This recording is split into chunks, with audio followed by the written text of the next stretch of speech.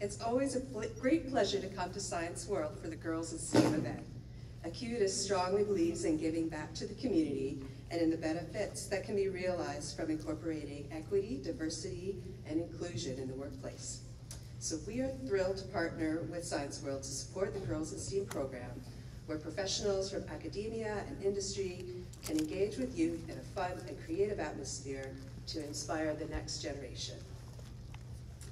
Earlier today, while I was volunteering at the Acuitas Egg Drop booth, I particularly enjoyed seeing the energy, passion, and curiosity of the participants as they constructed their unique egg delivery vehicles. We learned about problem solving with limited resources and the engineering design cycle. And while not everyone's eggs survive the fall, sometimes learning what doesn't work can be just as valuable as learning what does. Hopefully some of you here today have been inspired to pursue a career path in one of the STEAM fields, and that one day, many years from now, when I'm ready to retire, there will be a massive influx of bright, qualified women ready to take over the world. So, now, the moment we've all been waiting for, because you didn't come here to Science World to hear me speak, it's my utmost pleasure to introduce our keynote speaker today, Andini Makosinski. From Saanich on Vancouver Island, Andini is most famously known for her sustainability-focused inventions, including the hollow flashlight, which she invented when she was in just grade 10. Since then, she's appeared on multiple TV shows, written a book, and modeled for many companies. I don't know what she does in her spare time because she seems like she's really, really busy. Andini is most passionate about the crucial yet often overlooked combination of science and art and reconnecting with one's creativity and imagination. Following Andini's presentation today, we're going to have time for questions from the audience. So think about what you might want to know more from Andini and keep that question ready to the end. So without further ado, let's give it up for Andini.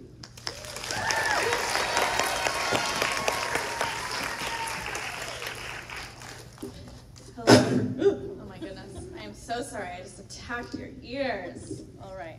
Off to a great start. Hi, everyone. How is everyone doing? Good? I'm glad to hear. I was wandering around some of the workshops earlier, and it looks like everyone is very engaged in smashing strawberries and creating distracting tigers and all sorts of things. So I'm so glad everyone's had a wonderful time. I so wish when I was your age, I sound very old right now, but when I was your age, I wish I had stuff like the stuff Science World is doing right now, today, and all week and all year. So I'm very happy that everyone here has turned out. All right. So, welcome. I'm very honored to be your keynote speaker today. I actually was here back, I think on the first STEAM day with Science World 5 years ago in 2018. I'm wearing the same top as I did 5 years ago, which I'm happy about. But yeah, so excited to be here. My name is Andini. I am 26 years old, and I grew up on Vancouver Island. Is anyone here from Victoria? Woo! Oh, that counts. Amazing. So I grew up in Victoria my whole life. I went to university for a few years at UBC here in Vancouver and then returned to UVic. I just moved to London a few weeks ago though, so that's where I live now. And yeah, so this is a picture of me when I was a fetus with voltmeters in my mouth, which I survived. I wouldn't recommend, but I survived it. And so I'm here to tell you a little bit about my life with many different passions in the sciences and the arts, and how I've been able, or at least actively been trying to combine them and pursue everything that I love. Because if there's one thing that I hope you take away from today and all these amazing experiences you've had, is just to follow your passion, whatever it is, and know whether it's in the sciences or in the arts or maybe a mix of both, you can make a difference. All right, so, darn, I can't actually see anybody in the audience, but who here has a phone? Make a sound. Okay, so I would say majority. Can you make a sound if you don't have a smartphone? Amazing. Okay, that's more voices than I expected. All right, so I grew up without a smartphone. I didn't get one until I was 19, after I'd left for university, and my parents were worried that I was being abducted every time I traveled alone, which is totally fair. I actually got a flip phone first. Does anyone have a flip phone? Couple? Okay, I see you. I can't see you, but I hear you. And so phones are very interesting because they're actually a really cool combo of science and art. And you know, it's the science and the technology that works so well. There's incredible cameras on our phones like never before. We're able to communicate with people all around the world. It can solve problems for us, the calculator, everything. But it's also, we expect technology to be aesthetically pleasing, to be beautifully designed and part of our fashion nowadays. We don't carry around the same clunky brick phone that we had. Well, you guys did not have, but back in the 90s or 80s, I'm assuming, phones were very literally like bricks that you would carry around. So, you know, technology has changed a lot, and technology and science in the world around us requires scientists and artists to come together and collaborate. But in the educational system, we're still seeing this very big divide between the science classes and the art classes. And this also creates stereotypes between the people who love science and STEM versus the people that love arts, which is why I'm so excited that we're really trying to champion STEAM instead, right? Which is science, technology, engineering, arts, and math. And our whole world, actually, in many ways, is kind of this amazing combination of science and art. Just look around you. Well, you can't see anything, it's totally dark. But, you know, even this microphone that I'm holding, for example, it's not some huge rectangular box, you know, it's designed to be easy to hold and aesthetically pleasing, but the science and the tech so that you can actually hear what I'm saying is also behind it. Everything, down to the sneakers you wear, are this incredible combination of design and science and function coming together. So I don't want any of you to discount any interest or passion that you have in the sciences or the arts and weigh them against each other, because they can often come together in really beautiful and unique ways. I just wrote a book called The Inventing Mindset that won't be out for another year or so, but I got to interview a lot of my really cool friends that have found ways in their lives to combine science and art. So I'm curious, has anyone here heard of Merritt Moore? No? Okay. Oh, one person. So Merritt is this really incredible lady that I interviewed for my book. She's a professional ballet dancer and dances with all sorts of, I think she's with the Boston Ballet right now, but all over the world she dances. But she's also like an astrophysicist who studied at like amazing Ivy League schools. And so what she's done is she built her own huge robotic arms, and she programmed them so that during COVID, when she couldn't dance with anybody, she could dance with these huge robot arms. And there's really amazing videos of her online talking about her work and performing all around the world. And I get really inspired by friends like that who have these different passions and don't go, oh, well, I can only do one or the other, or a lot of times it's, oh, well, you know, the science part is given more weight in society and more respected, so I'm going to forget about my hobbies in the arts. I actually went and studied acting for a year in New York when I was 21, and I remember that summer when I was at, you know, various conferences and meeting important business people, they'd be like, oh, so what are you doing? And I was like, I am studying acting. And they were all like, why? Why are you doing that? And I think it's really important that we start looking at these kind of stereotypes and biases that we've created between the sciences and the arts, and stop judging people for pursuing one or the other, but instead celebrate people that are these kind of Renaissance individuals, which is what I hope a lot of you guys will slowly morph into, which are people that have many different passions in both the sciences and the arts and try and do both. So a great example from if I may say, is Leonardo da Vinci, who was this amazing painter and artist, but he also invented a lot of really advanced technology.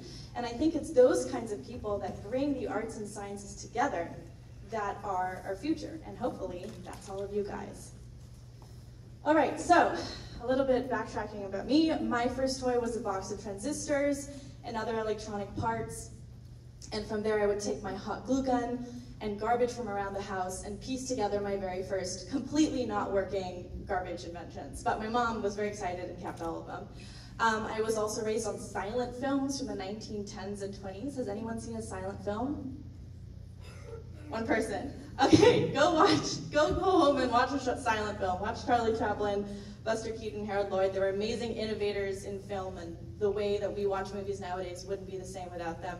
So I was raised on silent films, was raised in classical opera. Has anyone watched an opera?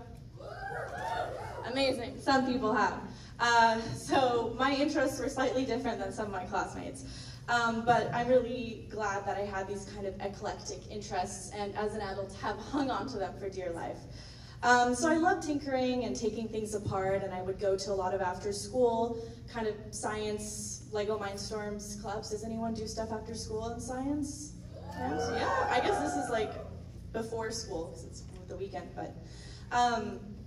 So I did science fair projects starting when I was in grade 6, and I ended up doing 10 science fairs before I graduated high school. So I was just doing science fair all the time, drowning in science fair, but in an enjoyable way.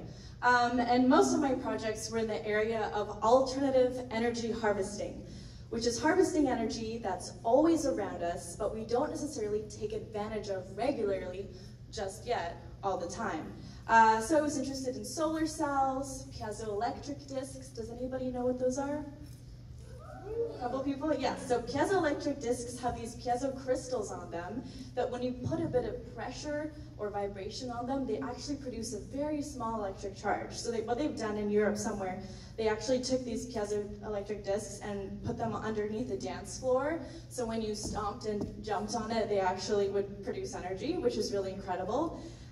So I became interested in those, and I also became interested in Peltier tiles, otherwise known as thermoelectric generators. Has anyone played with those? A couple people, yay! Okay, so basically, I'll just call them Peltier tiles because that's easier. It's this technology that's been around since the 1800s, and basically there's many tiny junctions of two dissimilar metals. And when you heat one side of the tile, the metals are inside this tile, ceramic tile, and when you heat one side of the tile and you cool the other, you get a very small amount of electricity produced. So oh wait, I'm getting ahead of myself. Okay, so I was doing all these science fair projects, okay, so the inspiration for one of my projects came from actually my Filipino roots. Is anyone here Filipino? Yeah, we got some people, amazing. So my mom's from the Philippines, and when I was 10 or 11 years old, well, I did go to preschool there for a bit as well, but when I was 11, we went and visited, and I made some friends, and I decided to stay in touch with some of them on Yahoo Messenger, and all of you are too young to know what that is, which is tragic, but, okay. So I would write to my friend Maria on Yahoo Messenger, and she would go to an internet cafe where she could pay to access the internet because that was just the way it was for her. And she wrote to me one day and told me that she had failed her grade in school. And I was really surprised because she was just like me, just some different part of the world, and did well in school. So I asked why, and she said, "Oh, well, my family can't afford to pay for electricity right now, so I don't have any light to study with at night." And for me to be, I think I was 13 or 14 years old, to hear this and living in a more fortunate situation where I would just flick on the light switch every day and just expect it to work, that really took me aback. And I decided I wanted to try and create a light source that wouldn't require any batteries for my friend's problem. So I ended up using the Peltier tiles that I had experimented with in previous science fair projects, and I created a flashlight that ran off the heat of the human hand. So that was the very first prototype, this one with the smaller white tiles. So I would put my hand on one side of the tiles to heat it, and I would cool the other side with this hollow aluminum tube that would allow for maximum air convection currents to flow through and around the tube and cool it even further. And then I ran the small amount of power that I produced through a voltage boosting circuit, and I was able to light up a few LEDs. So that was my project in grade 10. And then at the end of my grade 10 year, I was told about this thing called the Google Science Fair, and I was like, yeah, I'll apply. Totally forgot. Night of the deadline, I was like, oh my God, I want to apply for this Google Science Fair. So we had the option of submitting a PowerPoint about my project, which I did not have one, or a video. So I was like, Dad, come quick. So we sat me down on the couch in the living room and we just filmed this haphazard video for 2 minutes of me going, hi, my name's Anne, and da-da-da, because I didn't know how to speak in front of camera. I talked about my flashlight, submitted that to the fair, forgot about it, and as I was finishing up my grade 10 year, I was suddenly getting all these emails that I had been accepted as one of the 90 worldwide finalists for the Google Science Fair, and then there was a second round of evaluation, and suddenly I was one of the 15 finalists around the world who would get to go to the Google headquarters at the start of my grade 11 year and compete. So it was all just very surprising, and I was really lucky to win my age category at the Google Science Fair, and that is kind of where my life sort of changed, because that very embarrassing video of me went viral, and then I started doing all sorts of talks and appearances. And it was interesting because at this time I loved science fair, but I also really loved the arts. I was doing all the musicals, all the plays. I was helping my family with taking care of film archives for a musician, and I was also helping my dad being second camera on a lot of his own documentary shoots. So I had this whole side of me that loved the arts, but because I got so much attention in the sciences at a young age, everyone assumed that was what I was supposed to do, and I was going to become an engineer, and that was the only thing I could possibly be interested in. And I found it really frustrating and also really confusing at 15, 16 years old, being told, oh, well, you're good at science, so you should do science. And I went, well, maybe that is what I should do because that's what everyone else is telling me to do. I also had a lot of pressure from home to go into engineering, and my parents had both immigrated from different countries, from Poland and the Philippines to Canada, and the last thing they wanted me to do was to run off and become someone in the arts. They wanted me to get a steady job in the sciences or be a doctor, be a lawyer. I'm sure some of you guys can relate. And it was a lot of pressure for teenage me to face. My second invention in grade 12 was the e-drink, which is a coffee mug that harvests the excess heat of your hot drink and converts it into electricity. So eventually, if you drink a lot of coffee, you could give your phone a boost of energy. I presented it on The Tonight Show, Jimmy Fallon. I also presented my flashlight the year prior to this, also on The Tonight Show with him. And that was really fun. I competed at the Intel International Science and Engineering Fair, which when you guys are about 1 or 2 years older, you can also start competing towards. Maybe some of you have gone? I don't know. But I know the Canada-wide Science Fair I did twice as well, and I loved it. I had such an amazing time because Science Fair wasn't really something done in my school, and suddenly when I went to the local Science Fair or the Canada-wide, I met all these people that were my age that were equally passionate about whatever the heck they had done their project on, and it was such a fun time. So if there's anything I can encourage you guys to do, try out science fair while you're still young and have the time, because as adults, science fairs are not really happening as much. And yes, I had a wonderful time. Also, science fair, even though it's called science fair, is actually a really cool combination of science and art skills that you need. For example, with an invention or a piece of research you're doing, you need the science part. You're looking around for a problem, coming up with a hypothesis, an objective, you conduct the experiment, you make the prototype, you amalgamate your results, but then you have to write a whole written report on your project, so that's a lot of writing skills. Then you have to make a poster that is easy to read, which believe me does not happen often, and is nice to look at, that explains your project. And then you have to be able to perform, to present your project to anybody who walks by. If they're, a professor who's an expert in that field, or they're like an 8-year-old that's just walking by with their school and wants to know what your project is about. So you learn all these great communication skills. And so science fair really is great training in the sciences and the arts, and honestly, most of the skills that I learned in high school came from science fair and not necessarily from in the classroom. Okay, so after that I've been very, very lucky to do a bunch of very cool things. And weirdly, my path into the sciences also led me to have way more work in front of camera, albeit as myself at first, and then I started to model for brands like Maybelline and Uniqlo, and I filmed with Miley Cyrus for Converse, and all these things, and I feel very, very lucky because it's not something I ever expected to do. And when it came to university, and I know I talked to some of you earlier, and a lot of people are kind of maybe starting to think about that and what they want to do, I was very conflicted. I think knowing at 17 what you want to do for the rest of your life is like really daunting. It's really scary. And a lot of my friends who went into university saying, oh, I want to become this, came out of university with a totally different degree and had completely changed their mind. So I actually really encourage you in your first year of university, which I know for some of you is a little while off, but to do something actually quite general, like do a general first year in the sciences or the arts and try as many different things as possible and really figure out what you hate doing and what you love doing, because knowing that will give you the information going forward to really figure out what it is you want to do. And so for me, I guess my circumstance was a little different, but because I'd received so much attention for doing science fair at a really young age and for inventing, I felt like there was a lot of pressure to do science. And with me, sometimes when I feel that pressure, I kind of run away in the opposite direction. So what I managed to do, and I can talk about this more in the Q&A, was I actually ended up doing a degree in English literature and film studies, so I could learn about art and storytelling, my other big passion, inside of school. And then outside of school, I started my own company. I got patents for both my inventions in Canada and the US. I continue to invent, and so many other things.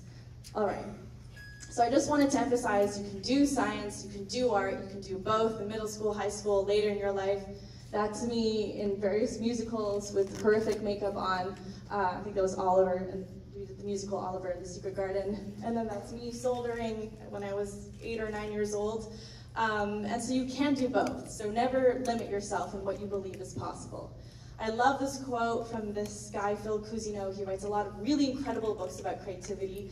And he said, creativity isn't a luxury, but a necessity, a means of survival. You are all innately creative, even if you don't believe it. I had an art class in middle school, and the teacher would never allow us to say, I can't draw, or I'm not good at art. She would literally like send us to the corner if we said it. And I actually really appreciate this, because I think as we grow older, we often have a lot of limiting beliefs of, oh, I'm not a creative person, or I think a certain way. And I really want to encourage you that creativity, especially with AI coming up, creativity and your imagination are this amazing superpower that make you a unique individual. So it's interesting, this magazine cover was generated by AI. And I think a lot of people are scared of AI and how it's going to change the job market and how we live our lives. And I know some of you guys had a workshop with AI sort of earlier today. And the one thing I will say is, I think it's important that you familiarize yourself with AI and the technology and how it's going to be changing our lives and the way we work. I wouldn't rely on AI kind of like you're falling back on it at all times. I think what it is good is if you have an idea for an invention, propose it to ChatGPT and see what advice it can give you on the next steps, but then still go through and do it yourself. I think the danger that a lot of people fear is just falling completely on AI, and AI is doing everything for us. But we've always been scared of new technology. This is a silent film, gasp, from 1927 called Metropolis, and they were predicting what life would be like, I believe in 2026, I could be wrong, and basically it was that we were all going to be slaves to the machinery and only work to maintaining the machinery, and we wouldn't be able to tell between when someone was a robot that was going to destroy society or like a real life person. So we've always been worrying about technology, or like Black Mirror episodes now on TV. We're always worrying about the unknown, but I think with the inventing mindset and being an inventor, you have to embrace the unknown and what could happen or what might happen and just go for it, because when you're an inventor, you're building your own reality. You're building your own future. All right, I have to do the next very quickly so we have time for the Q&A. Be open to inspiration. It can arrive at any time. I always carry around a notebook and a pen, and I write down ideas as soon as they come, or I draw them out. This is a quote actually about poetry that I love. For the mind in creation is as a fading coal, which some invisible influence, like an inconstant wind, awakens the transitory brightness. And I think it's really important, as soon as you get an idea, don't shoot it down, write it down. Draw it, record it, whatever it may be. I think as we grow into adults, we often have ideas and go, oh, but that's not possible. I don't know anything about this area. It would take too long. I don't have any money to fund it, da-da-da. I think now you're at this crucial age where you're open to all your ideas, and I want you to take your ideas and go, yes, and what if da-da-da, and run with it, because you never know where it could lead to. And I think with all my inventions, they came out of this sort of spontaneity and openness to my ideas instead of shutting them down. I encourage you to stick out. Follow your passions, no matter how eclectic or bizarre. I was really embarrassed often a lot of the time about my science fair projects when I was younger because I didn't want people to think I was a nerd and did science in school. And in fact, it was the fact that I did my science fair inventions that made me stick out and that made my kind of unique story and life path. So I encourage you to follow all the different passions you have in science, in art, and be proud of it. It takes bravery to have multiple interests in the sciences and the arts. It's much easier to just go, oh, well, I like this one thing and I only do this one thing and that's it. So I really encourage you to pursue all your different passions. Failure is very important, especially when you're young. If I told you the amount of times I've embarrassed myself, I have failed epically. I failed last month in front of a whole group of people. You know what? It's totally fine. I encourage you to celebrate the times that you failed and use it as a learning experience to go, okay, that didn't work because of X, Y, Z. Let me not do that again. Instead, try other things. For example, a couple years ago, I worked on a whole line of children's toys that ran off of green energy, and I spent 2 years working on this every day, coming up with stories and TV shows and all these things about them. And then I signed some really bad business deals and got myself into a huge mess, and I had to leave behind everything I'd worked on for 2 years. And it was so embarrassing for me to tell my parents that I had just failed epically, and it was a big lesson, but it was a very valuable lesson. And I'm so glad it happened to me at so young instead of just going on and not realizing. So don't be afraid of failure because it just teaches you more about yourself. It gives you more information going forward. Again, communication. This is why I love the arts. There's actually a whole group that teaches scientists improv, and they travel all around the world and do workshops for a couple of days teaching improv comedy to scientists so they can learn how to better communicate their ideas. And I really encourage you guys, even if you don't have any interest in acting or becoming a comedian, take an acting class, take an improv class. It pushes you out of your comfort zone and it helps you so much with communicating your ideas. All right, that is all for me. I will take your questions now. Thank you for listening.